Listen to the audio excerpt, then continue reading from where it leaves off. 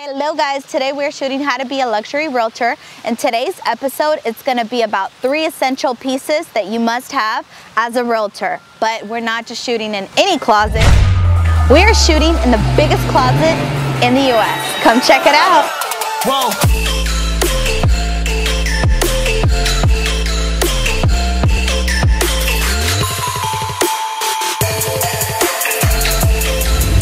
Alright guys, we are here today with Teresa Romer, who's led us in this amazing closet, and we're going to be discussing 3 essential pieces that a realtor should wear when meeting a client. We'll look at a business professional, a business casual professional, and then maybe just a casual, but remember we never go out too casual. And then lastly, we're going to be looking at what you should not wear.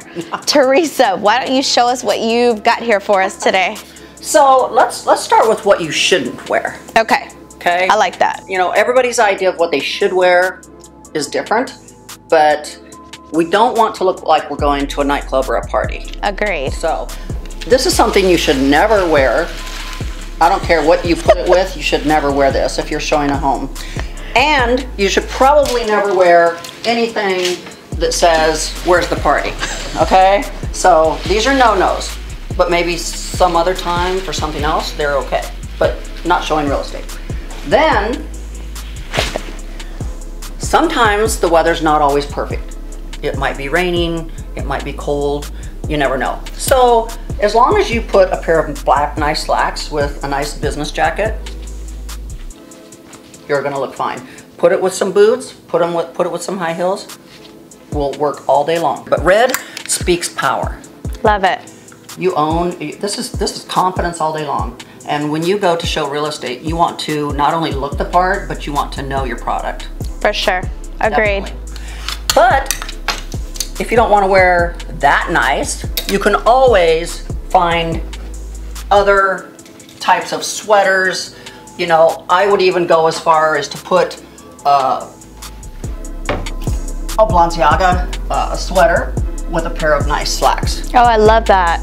You know, put some black leggings, black slacks with it, boots, high heels, whatever. Perfect for a rainy day. Put a black scarf with it, you're gonna look perfectly fine.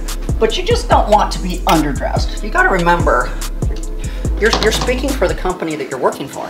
Right. So it's not all about you, it's about the company that you're representing. For sure. You guys heard it from the amazing Teresa Romer. I mean, who would not take her advice? Look at this amazing closet that she has here. Known for design and fashion. She just knows exactly what you should wear and not wear. This is fun. I love that you picked this out. You're gonna wear it somewhere, but it's not selling houses. I might wear this to drop off my kids at school for carpool. That might be interesting. This was actually bought for a costume, so. Was it really? I was like, I haven't seen you wear this. But I have worn it with a pair of white jeans and some white Tory Burch sandals in the summertime. Perfect. Cute. Yeah. But you weren't selling real estate. No, I was at a pool party.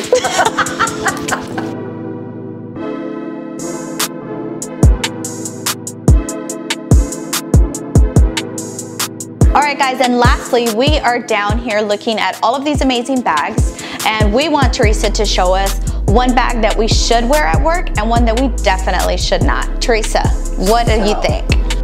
I pretty much feel like if you carry something very subtle, I find that Celine is a name brand purse, but it's not over the top. So I would feel comfortable showing a home carrying this, or just carrying a small little clutch, whether it be a Tory Burch or a Louis Vuitton. And if you don't even have a designer bag, that's fine too. But to me, these would be acceptable.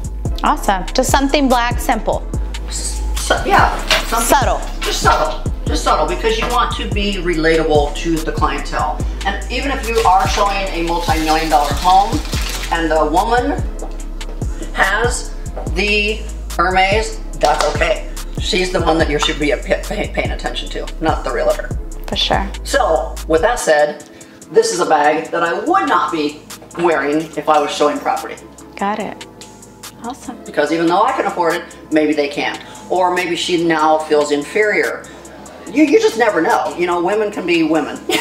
Definitely. Agree with that. So I would not carry anything more upscale when it came to designer purses.